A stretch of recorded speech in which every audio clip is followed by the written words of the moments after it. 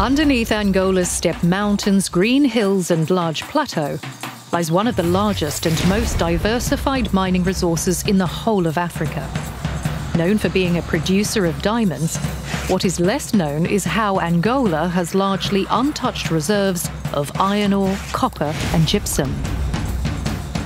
Other minerals also play a role in the production of everything from smartphones and wind turbines to electric vehicles and batteries, all of which are growing in importance in the 21st century. It's early days, but Angola has huge potential in the so-called green mineral economy.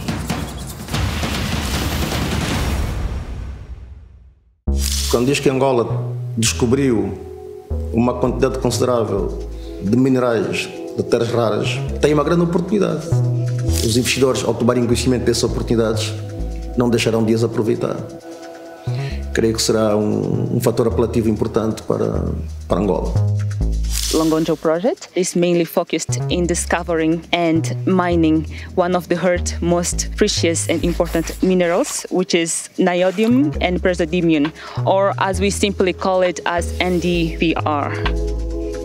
NdPr are some rare earth elements that are used to make ultra-strong magnets, but that are malleable and that are very light. And those elements are now today mostly used for electric vehicles and for wind turbines. The world is changing its consciousness regarding the consumption of energy. And those elements are crucial just to building one of the elements that make this technology possible. We're going to be everywhere. In September 2020, Angola's sovereign wealth fund agreed to invest $8.6 million in Pensana to further develop the Longonjo project into a major rare earth mine. The project is slated to be the world's first major rare earth mine brought online in over a decade, after upgrading the mine's NdPr oxide estimate by 35%. Further drilling is planned and is expected to lead to a significantly extended mine life.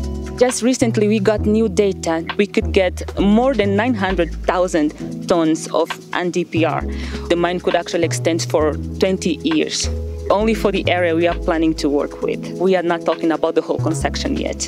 It's a huge project. Pensana intends to have an environmental friendly project.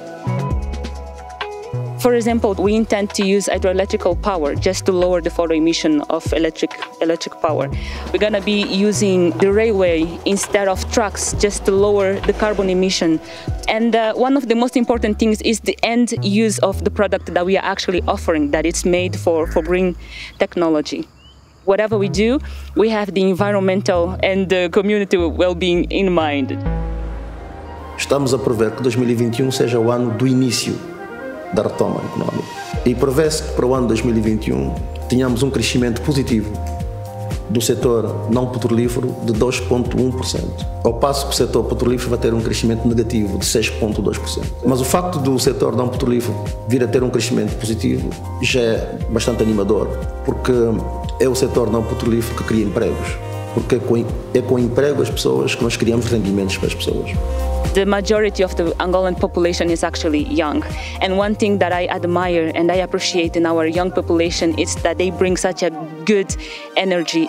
Os angolanos em geral são trabalhadores árduos, trabalham arduamente.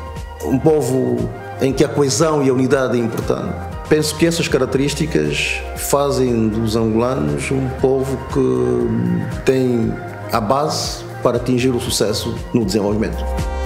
Longonjo is a living proof that we do have a lot to offer. So I would encourage universities, I would encourage geological societies, I would encourage investors just to keep on looking harder and investing in other complexes, I'd say, just to at least help us to know in detail what exactly we have here. Apart from NdPr, we might have other rare earth elements to offer.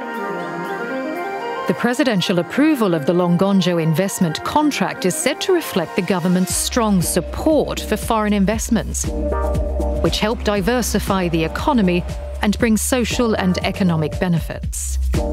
Pensana's investment will create jobs, provide training, support local businesses, as well as improve the social infrastructure within the Huambo region.